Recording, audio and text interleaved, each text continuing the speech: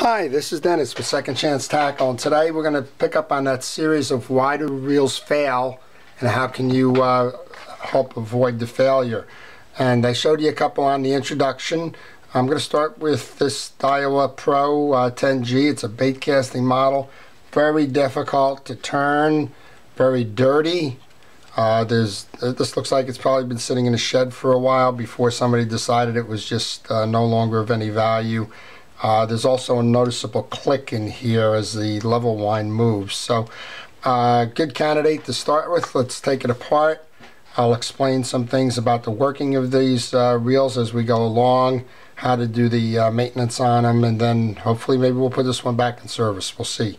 The core in doing any of these that you pick up at a flea market or yard sale, or somebody's got a garage sale with a pole and a reel on it, just make sure it's complete. If it's complete and if it's a brand name, you got a chance of getting parts for it if parts are needed. And in many cases you'll just find that somebody bought this one for maybe a kid, maybe themselves, I don't know, a while ago, and then just fell into disuse and got shoved to the back of the garage or something, and then just sat there for too long. So my initial guess on this reel is that it's just poor lubrication, a lot of built up junk, and we'll see. Let's start with taking this side off. Take the side off. There's 2 thumb screws. Once you break that first one, the second come easy. Now, not all bait casting reels are the same in terms of how they come apart. This one is very straightforward. It's got screws on both sides. In some cases there's no screws on this side. You try to figure out how to get that there. A lot of them involve a twist, where you would have to twist the side blade a quarter of a turn or something. Okay, take that out. I'm going to take the spool out. I'm going to put a rubber glove on because I never know what's inside these things. I'm going to put my parts that I take out in a parts tray. Now on this reel there's not much on the non-gear side. This does have kind of a mag drag effect. There is a little mechanism in here that controls the casting. We're going to take that side off because I want to look at the worm gear that drives this, the pawl.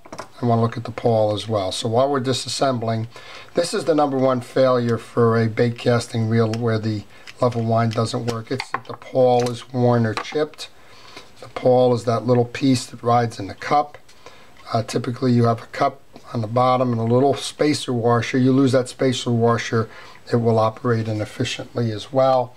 And then in the pawl itself, this one's probably one of the causes for it. Use a needle nose pliers a lot with small pieces. This pawl actually looks pretty good. If you can look at the pawl, there's 2 sides to it and a kind of a U-shaped. You gotta make sure that the points on that are good and that it's clean. This one doesn't have any oil on it, so it's gonna probably reinforce what I've said already.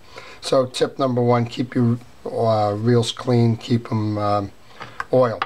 So let's talk about it. This reel is probably a couple of years old now, maybe even a dozen, I don't know. I'm not that familiar with it.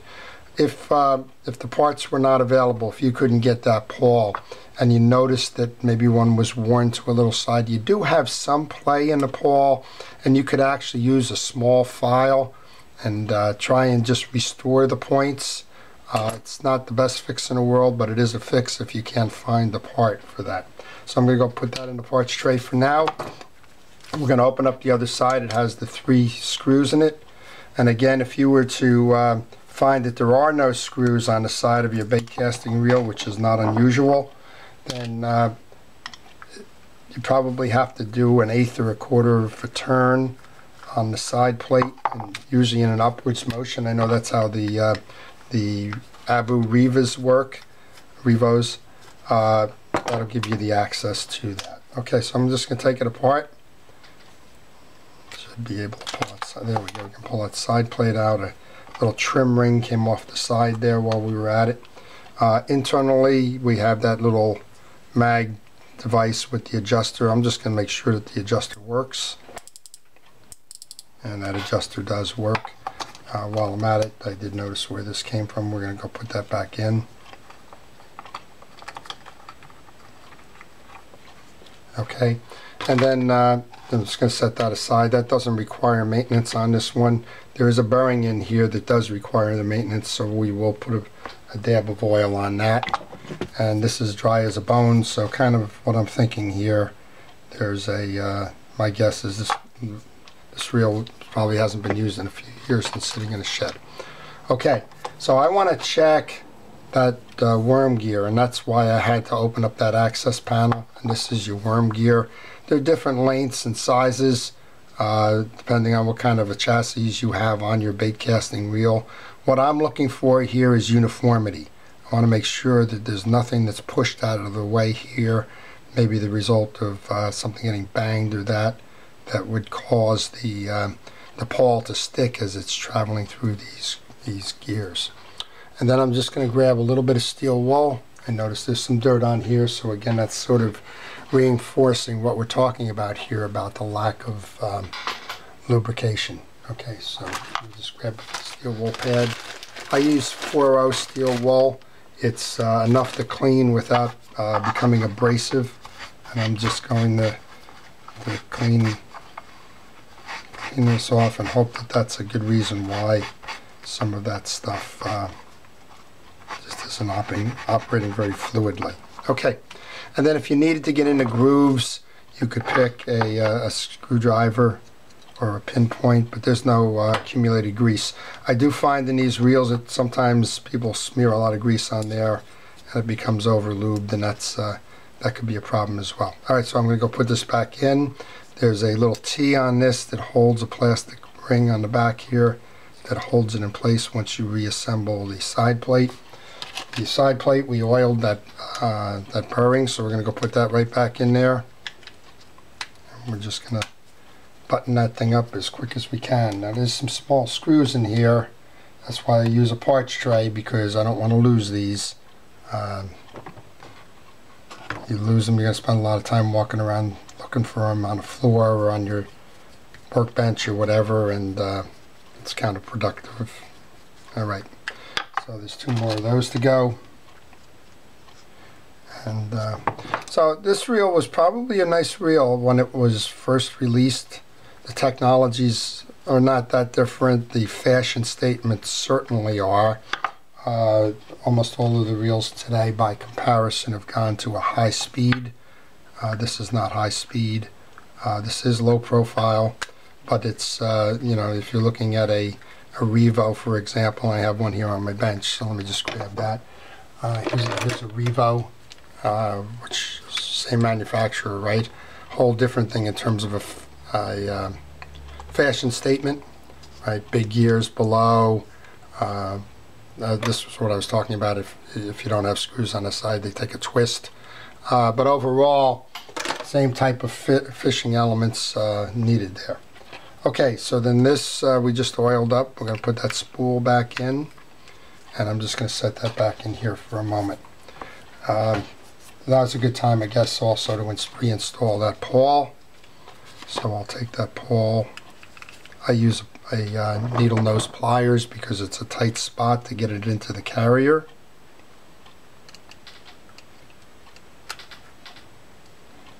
Now this, typically with the pawl, you got to work because you got to catch the teeth into the right spacing on that fork. There you go. I just audibly heard the click. And since that was dry, I'm going to use a little reel oil on that. See if we can't loosen it up there, and then I'll put a little reel oil on that worm gear as well. And then we're going to reinstall the cap on that pawl there. And remember that there's a little spacer in there. You lose that spacer, and this may not operate properly. So, and again, I'm going to use the needle nose pliers to just get that positioned correctly. We can come in and do that with a screwdriver to set the rest of it. Okay, now you can turn that manually, and that's kind of making all the difference in the world right now. So good. Alright, that seems to be doing what we want it to do. So let's do a quick look at what's under the hood here in terms of the gear side. These reels are relatively uncomplicated. My guess is this is just going to take a squirt of oil and we should be fine. If this thing is what I believe it is, which is a shed sitter, the drags and everything will be good in this. Alright, so take the top off. You got a nut. The nut should come off without having to remove that E-clip. Alright, as many of you have seen before, you need to have a lot of different wrenches because each manufacturer uses a little bit of a different combination. And eventually you find the right one. Just bear with me.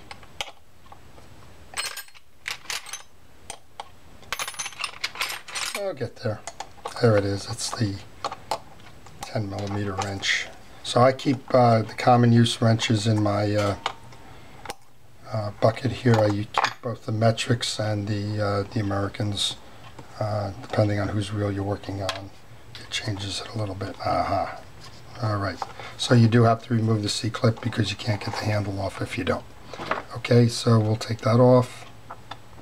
This is one you want to be careful with, because if that C-clip,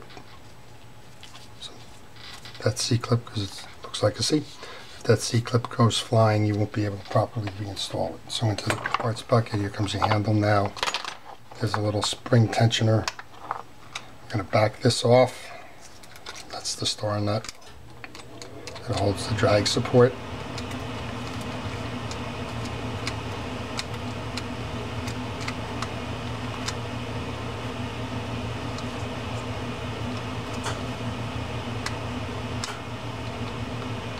Okay, and then we have those small screws on this side which are holding the bridge in place. There's two of them, and there's a centering pin on this reel. And I apologize for the length of this one, but when you think about this length is probably going to be about a 15 or 20 minute video maybe. And what you'll find is you took one off of somebody's pole at a garage sale, you put about 15 minutes into an effort, and you put the fishing reel back in. Typically what I do with a lot of these, this isn't for personal use. See, look at how clean this reel is. So this has been a shed sitter is what that's been. And there's really not much more you can say on that other than I was looking for the other screw. So this is a typical layout of a casting reel. You have the main gear. You have a drag set under there. I'm not even going to touch it. I'm going to assume that that's fine. This is your anti-reverse dog that goes. This is your main gear. None of this has been lubed in quite some time. So I'm going to use some blue grease. I'm just going to put a little bit on the gear teeth here. Take some of the noise out of this reel. I noticed it was very noisy. It's probably because it's been since it came from the plant that it's worked like this. This is a good time to tell you if you're working on reels and you don't know what this reel is, and I'm kind of going on gut instinct here, but it's a good time to tell you if you don't know what it is, take a picture before you start doing anything. Otherwise you're going to get run into problems when you go to reassemble. So, and then this one, just this clip fell out, but this is the on-off clip.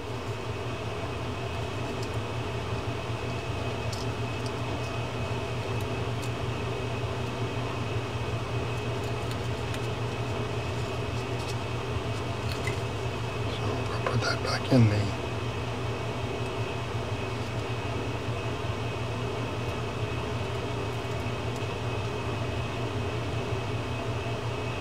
those of you that watch my videos know I have a little bit of trouble with small pieces and parts, and my guess is that's going to be wrong, so let me do it from the other side. Okay, so that's reinstalled, and then when we go to put the other screw back in, it's going to hold that spring back. Alrighty, so the other thing I'm going to do, I'm going to take that reel oil. There's a lot of moving pieces and parts in this reel. Just want to make sure that they get the oil that they haven't gotten for some time. Alright, and then I'm just going to put that back on. Now again, if I saw any dirt in there, or I saw any other causes for concern as I was doing this, then I would certainly go ahead and can change that out. Okay, so there's something that's binding here. We're going to go take another look to make sure that we're okay. We got the springs set on both of these. That should be the biggest issue at the moment. And this has come out again. That's probably what it was. Okay, so I believe that when that piece came out up top that I did reinstall it incorrectly. It's riding on this post over here, not the post from the screw. There we go.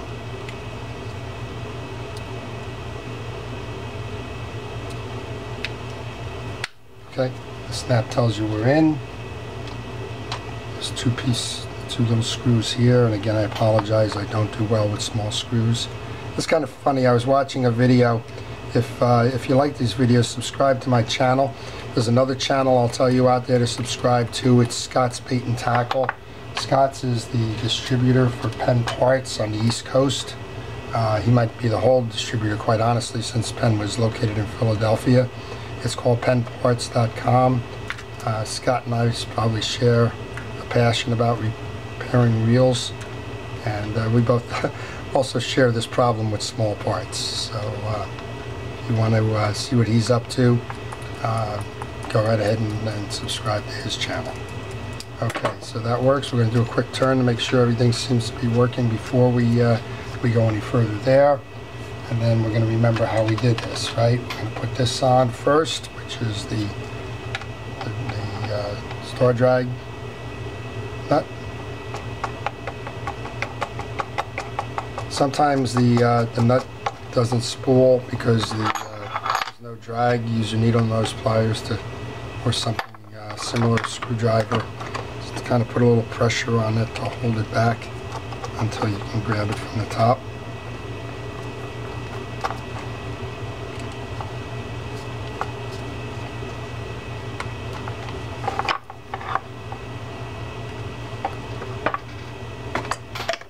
Just looking for a slightly smaller one. That's why your tool bag, very important about what you load in here. There we go. Now we got it. Keep your tools in hand, because if you have to leave your workbench, you may forget a sequence in terms of what you were doing, and it can become problematic later. Okay, we've got that on. Now we're going to put the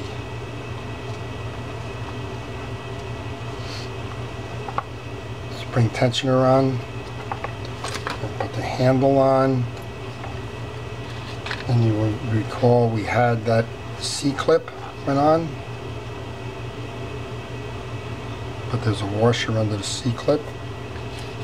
And the C-clip, now sometimes you can get along if you have hand strength. You can get along with just pressing that in with your fingers. Sometimes you may need a little bit of extra support with a needle nose pliers. The core in terms of putting a C-clip in is to make sure that you're in the groove.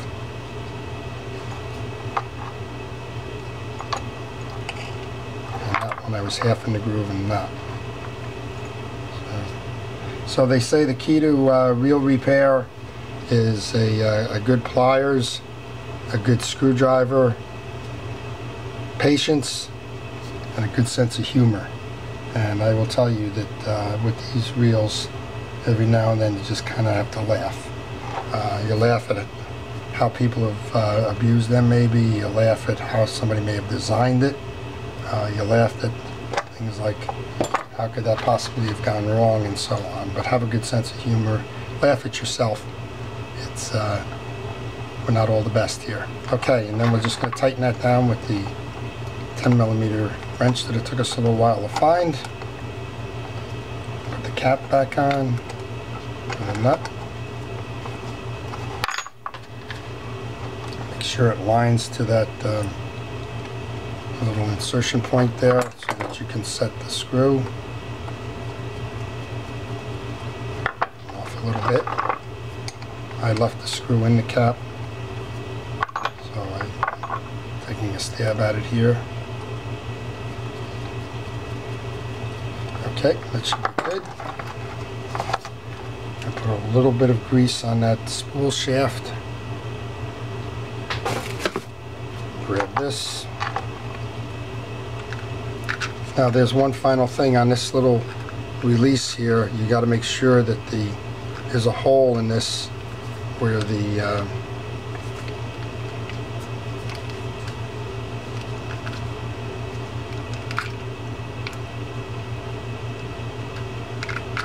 a little stud and a hole on the spool release, and if you don't get that in properly, it's no good. Alright, there we go. Tighten it up and moment of truth.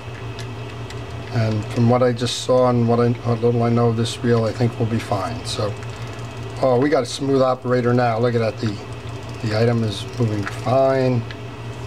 The cast buckling in. Yep, we've done well with that. We're back to going fishing. So there you go. All right. So I hope that helps. It gives you a little idea of why reels fail. Gives you a little bit of an idea about the inside of a bait caster. We looked at servicing the pawl, which is the #1 failure on these types of reels, lubricating that. Looked a little bit about the mag drag system, although we didn't touch that at all.